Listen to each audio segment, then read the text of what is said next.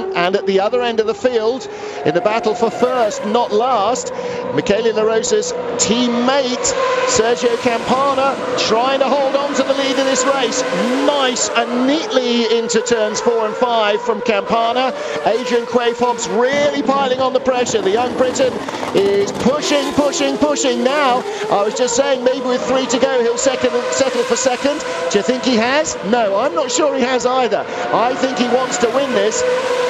He's using every inch of the road to get by Campana. Again, this is a bit of a forlorn hope as a pass on the outside, but it piles the pressure on the leader, and Quaife-Hobbs smells blood in the water. Campana comes off the corner wide. Quaife-Hobbs very tight. He's got to run down the inside, and this will play into the hands of the Briton. No, couldn't get the overlap, decided to get his nose out of the way, and they survive another corner. Again, great thinking driving from both men. They are working really on the ragged edge now. And both cars are bouncing all over the place, still setting fastest laps. Come on, says the team to Sergio Campana.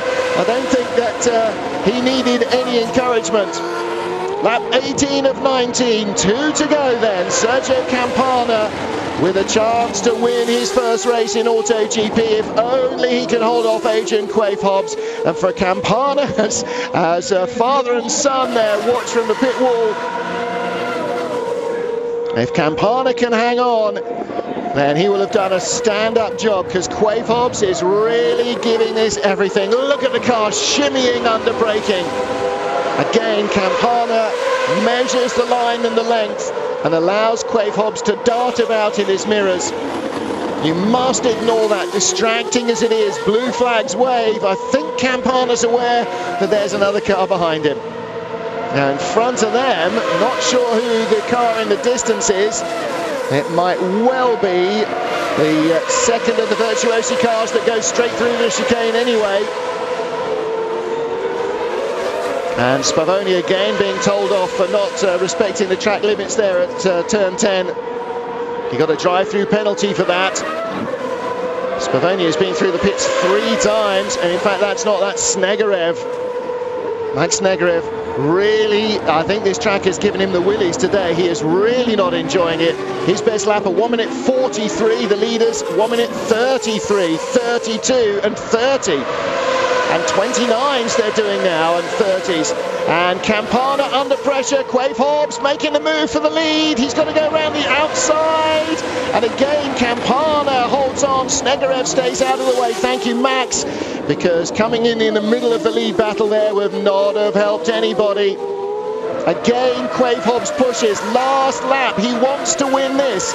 He's going with an old adage, never leave a point on the table. He's going the long way around the outside. He's trying to push the pressure onto Campana. He's trying to force the Italian to break early. Campana hangs on. The Roman still leads. The boy from Kent behind him. Fantastic last lap action in his first AutoGP race on a street circuit. The first time in Africa, the first time outside Europe for the championship. And Quaife-Hobbs this time's got the inside line. He's alongside, but he has the inside line. He's got track advantage down to the chicanes. Campana rather with his nose half a length in front, but Quaife-Hobbs again gives him the benefit of the doubt. Great clean racing. And Campana somehow is able to eke out a little bit of top-end speed. Maybe Quaife-Hobbs' gearing is hitting the limiter, but Campana hangs on, and again he's just in front of the chicane.